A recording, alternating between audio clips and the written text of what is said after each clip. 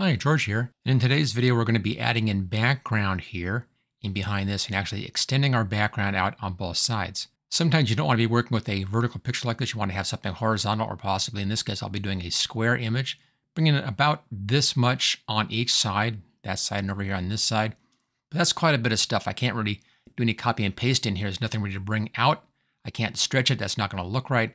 So I'll have to use a different technique to fill in these missing areas on the sides.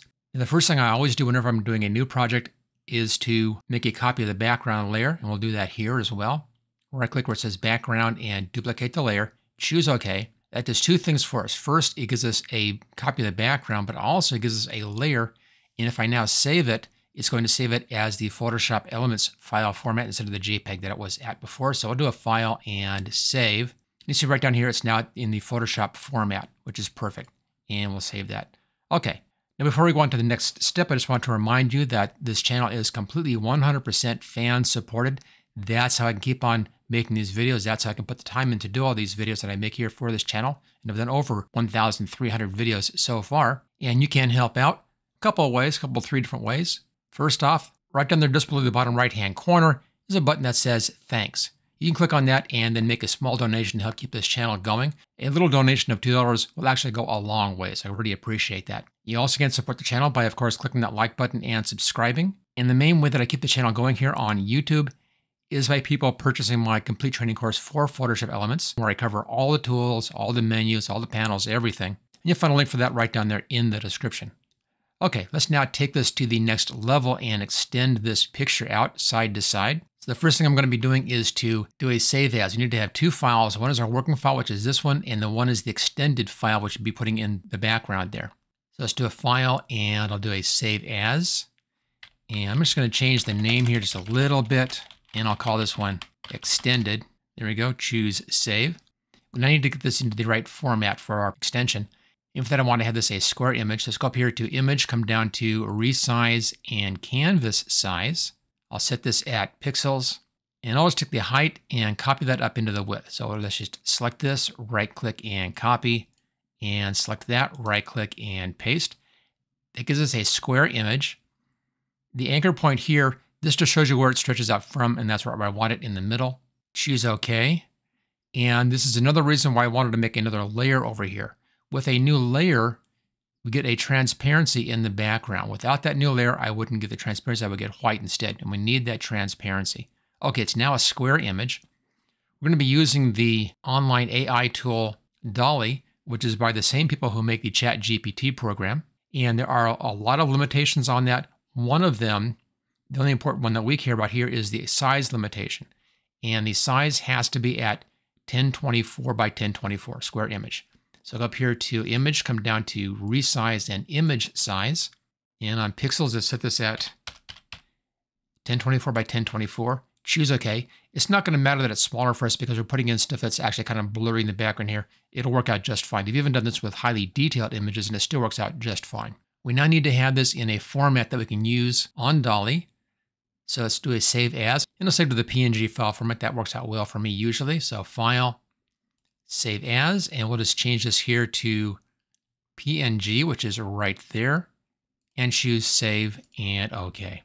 Okay, that's all set to go. I'm just going to save this one, file and save. We're actually done with this file. Get that out of the way, and I'll bring back the other one, which should be here on our recent file list. And there we go. There's our image here. Let's now extend this image. This is the original image. Let's extend this one out so I have our square image again. And we'll then go over and make our new extended background. So image, come down to resize, canvas size again. Our same steps as before. Right click and copy, and then right click and paste. Choose OK. Here's our extended picture. Let's now go over to DALL-E and get those missing pieces on the two sides. Here we go. And again, this is from OpenAI, the same people who do the ChatGPT program that you've heard a lot about, I'm sure. And it's called DALL-E. I'll put the link for this in the description. Come down here, it says upload an image right there. Click on that, and we'll upload our extended image, which is right here, and choose open. Now skip cropping. We're already set for a square image. There we go. Perfect. Come down, hit this check mark, and that's now set and ready to go. Now go over here to this where it says edit, and up in here, just describe what you see in the background. Don't describe the girl, leave her out of it. Just describe what we see here in the background. So it's a street scene. mid-afternoon, people in jackets, and they're shopping. And that should be enough for it to understand what's going on. Click on Generate. It will then take this prompt up here, look at the image, and try to match the image based upon what we set up there. So that's why I just describe what's actually in the scene. It's going to match this gradient down here. It's going to match the out of focus. It'll do a great job at this. And here we go. Already looks great. Notice how the gradient just blurs out perfectly. Now, right down here, we have these arrows and these dots right there. It gives you 4 different options. So click on the arrow here, and you can then cycle through. There's a second one. Here's our third one. And here's a fourth one. And find the one that you like the best. That's not too bad, but it's a little bit boring. That's even more boring. I like that table thing over here. That's kind of fun. But I think I like this stuff here the best. So I'll use this one as our new background. Choose Accept. And go over here, little arrow right there. Click on that to download the image. And we'll keep it in the same folder. Choose Save. And there we go. Let's now go back over to Photoshop Elements. Here we are. And let's open up that new image. File, Open. And there it is. Choose Open. And then just drag and drop that over here into our image. Now again, we made it smaller because that's the size that you have to work with. Now to do this properly, just take this layer up here, drag it underneath the background copy layer, hide that layer, and I'll put it in the upper left-hand corner right there. Make sure up here on View, come down to Snap to, and make sure that layers and document bounds are selected. They should be. Those are the defaults. Grab the bottom right-hand corner. Let's just drag this out. It should fit exactly like that. There we go. Let's now re-show our foreground. You don't really see any change happening here, but she is now a bit more detailed because, of course, she's a larger picture. So the areas out here were the new areas created by the DALL-E program. It blends perfectly because, of course, it was based on the original image.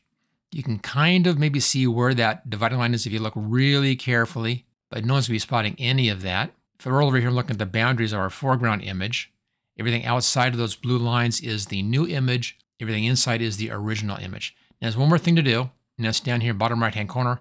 There's always this little color chart thing down here on the DALL-E images. Let's go ahead and we'll fix that. It's going to be on our background layer 1. Grab our zoom tool. Just zoom in on that. And I'm off by just a little bit, as you can see here. Let's just grab that layer. Control handle here. I'm going to pull this out just a touch. Okay, exact fit. That's good.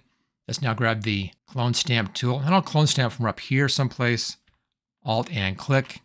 And I'll just clone that right on top and get rid of that. And do that a second time. There we go. And just remove that little color chart. And then a Control 0, go back to fifth screen.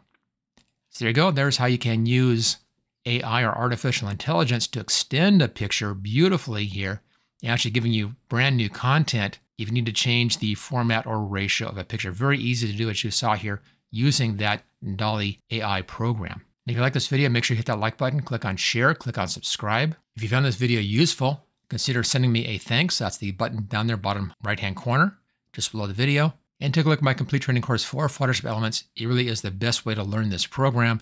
And there's a link for that in the description. And I'll see you next time.